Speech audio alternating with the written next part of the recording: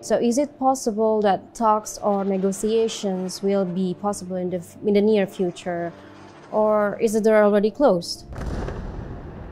I don't know how the future look like. I know one thing. We have to dismantle Hamas. Will it happen even though there will be a lot more victims?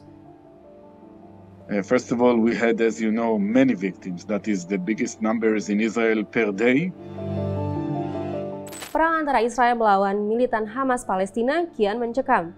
Hingga Senin 9 Oktober 2023, lebih dari 1.000 warga Israel tewas dan lebih dari 2.000 lainnya luka-luka.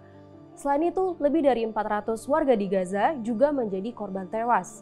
Serangan di Hamas sebelumnya pecah pada Sabtu 7 Oktober 2023 melalui peluncuran ribuan rudal dari Gaza ke wilayah selatan Israel. Israel pun meluncurkan serangan balasan yang kini meluas hingga ke Lebanon. Lantas, bagaimana situasi terkini di perbatasan Israel? Apakah akan terbuka pintu untuk negosiasi? Untuk menjawab pertanyaan ini, Kumparan telah terhubung secara online dengan Duta Besar Israel untuk Singapura, Eli Vered Hazan. Mr. Ambassador, our first question is, the Hamas militant attack across Israel on Saturday is one of the deadliest attacks in the Middle East region in decades. And as we speak, how are the current situations in the field, and what cities in Israel have been attacked by Hamas by now? First of all, we are still fighting against the terrorist monsters of Hamas. There are a few places in Israel it's still in ongoing fight, because most likely they have places that they are infiltrating into Israel, but we will put an end very soon. And we will go on in order to dismantle Hamas. We will put an end to this, vicious cycles of terror. And what we have seen in the past, it's not going to be in the future. Mr. Ambassador, looking at how delicate and how sensitive this issue is, it's important for us to understand the conflict and cover both sides. So as an Israeli citizen, how are you seeing this conflict and what triggers it to happen? You have to understand the basic, and thank you for letting me explain that. In 1947, the UN decided to divide the country into two, a Jewish state and an Arab state. The Jews said yes, the Arabs said no. In general, they started to attack. There were, by the way, many, we were few. We did the impossible, we won. And ever since, this is the basic of this conflict. Every few years, there is an offer on the table in order to form the two-state solution. Now, taking, for instance, Hamas in 1993, since the beginning, they refused to any solution of the two states, and they promoted ever since, even a little bit before, since 1988, the notion that we have to annihilate the Jews, to destroy the state of Israel, and that is, I would say, the framework for our conflict. It's not going to last a lot. I believe that this is the last time we are going to confront Hamas, because we are going to dismantle Hamas completely. It would be the end of those vicious cycles. The Israelis will not suffer anymore from this kind of entity, and that was the background that I've given you. Mm-hmm. I would like to get back on that a little bit later, but our second question is about the weapons that the Hamas militants used. So this escalation of Hamas attack is much greater than before. And in fact, some of the weapons used by Hamas seem to be new weapons that had never been used before. So do you think there are other countries that support Hamas in terms of weapons? Yes, no doubt about it. The Iranians support Hamas very much. Hezbollah supports Hamas very much. I would say all the evil forces support Hamas. Those who want to kill people support Hamas. And what we will do, we'll defend ourselves.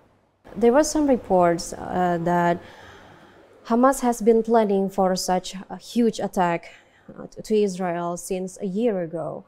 It was said that it's been planned a long time ago, but has the Israeli Defense Forces already anticipated it? Because it seemed like so many, it seemed like it was surprising for them as well. So how would you explain to us whether if Israeli government already predict this will happen soon, or you seem surprised?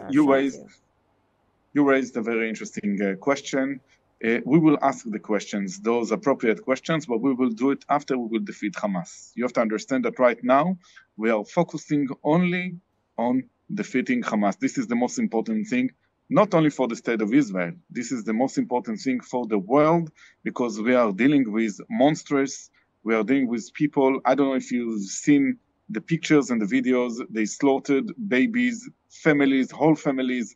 They slaughtered human beings. And what we are going to do is right now focusing on this necessity. The next question is Israel's biggest ally, United States. Joe Biden has emphasized that the U.S. is ready to help Israel. But is it true that Israel needs help to fight Hamas? We can do it by ourselves, but I tell you what's the difference right now. I truly believe that we are going into a long journey. It will take some time to dismantle Hamas. And we need the support of the world. We need the support of the free world. We need the support of those who support human beings. Without it, we can't make it. If people will start to criticize Israel, it's going to be very difficult for us. But we will do it in either way.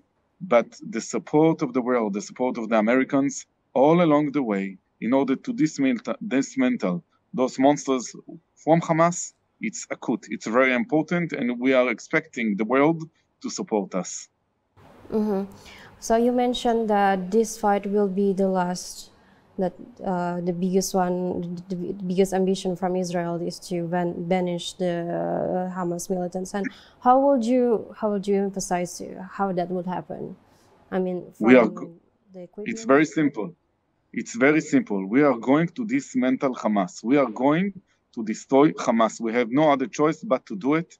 We have no other choice but, to attack the leaders of Hamas, to attack the weapons, to dismantle the weapons that Hamas has.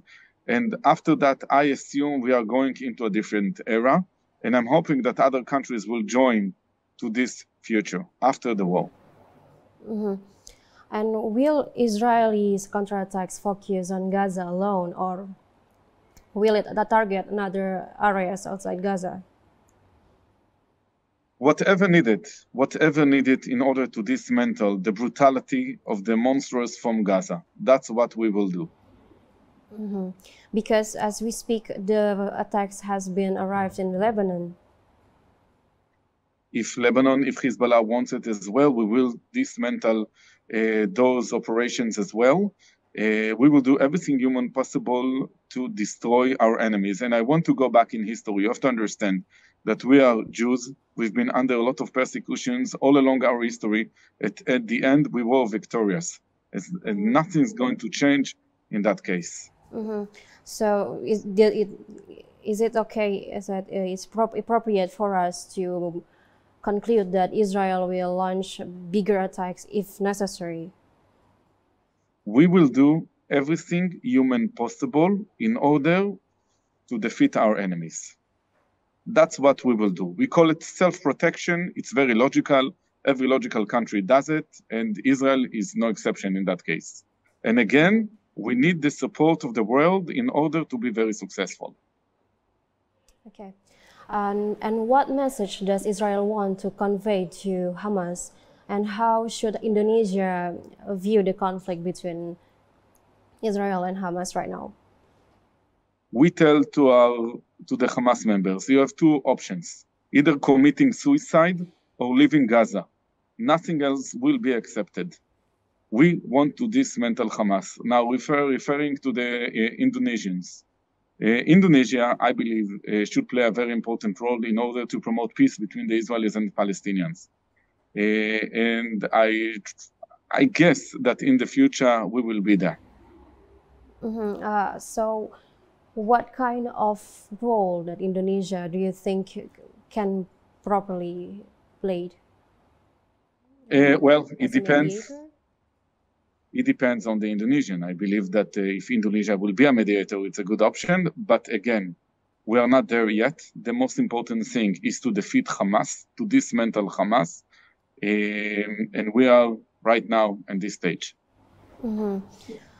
As an ambassador, how long do you think this conflict will last? It's going to be a long journey. Think about it. There are many weapons. This is an authority of evil led by leaders who wants to destroy us, who want to annihilate the Jews. If you want to know more about the Hamas background, go to the Hamas Covenant. Since 1988, it's been written out loud and clear. We want to annihilate the Jews. And as I told you, this time it's going to be different. And does it also impact the Israelis' effort to normalization with the Saudi Arabia? How do you think about that situation? Oh, I tell you what, they started this conflict, this massive attack, because they wanted to prevent a connection between Israel and Saudi Arabia. That was I believe, the purpose. They had, or they still have, the support of Iran. Iran as a devastated force in the world wants to prevent any peace, any effort to promote between people. Iran has one mission, is destroying people, only that. And I'm hoping that the Saudis will be very clever. They will, promote peace with Israel. It's achievable. I strongly believe it is achievable. That's interesting. So how does Israel right now view the peace efforts and implementation of two-state solution after the war broke out in Gaza? I think you should address this question to the Palestinians. I mean, ever since the 1920s, in the last decade, it's been, offers on the table to the partition of the state. The Jews said yes, the Arabs said no, and here we are. I mean, we had a very interesting leader named Golda Meir, and she said something like, if the Arabs will lay down the weapon, it will be peace. If the Jews will lay down the weapon, it will be no Israel. So you can think about this kind of equation. Moving on to the next question. Until now, the UN Security Council has not issued a statement, but we already concerned about the regional inflammation and spillover. So is it possible that talks or negotiations will be possible in the near future, or is it already closed? I don't know how the future look like. I know one thing. We have to dismantle Hamas.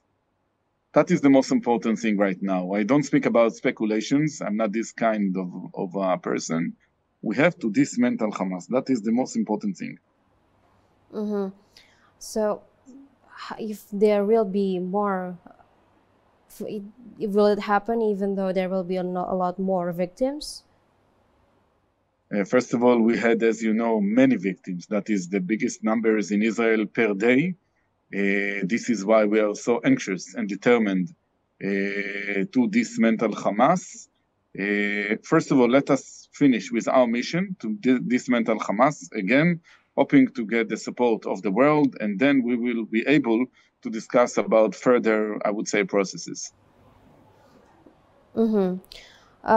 So moving on to the more wider region. So Indonesia and many countries that do not have diplomatic relations with Israel are deeply concerned with the escalation of conflict between Palestine and Israel, not only with Hamas. But we didn't say criticism or condemnation at all. So again, what do you expect from the Indonesian government role in this conflict? Do you think Indonesia can take a bigger role in helping create peace in the Middle East? I know that you have mentioned before it's up to Indonesian, but as an ambassador, could you maybe say some expectations from your side? Because as you see, a lot of here Indonesians, we support Palestinians, but maybe as an ambassador, you would like to say a few words from the Israelis' point of view that Indonesians need to know too.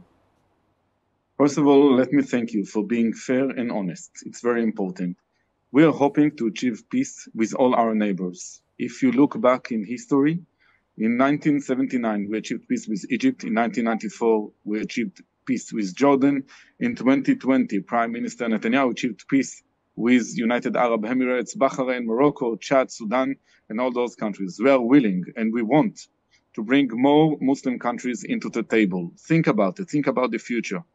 how we can create synergy between the abilities of the Israelis and the abilities of, Indonesians and others, Muslims, Arabs, Christians, whatever.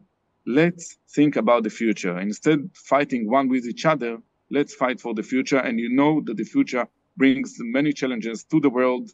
I can see, I'm your neighbor from Singapore. I can see the challenges of Indonesia. We can make it together. It depends on us, not on others.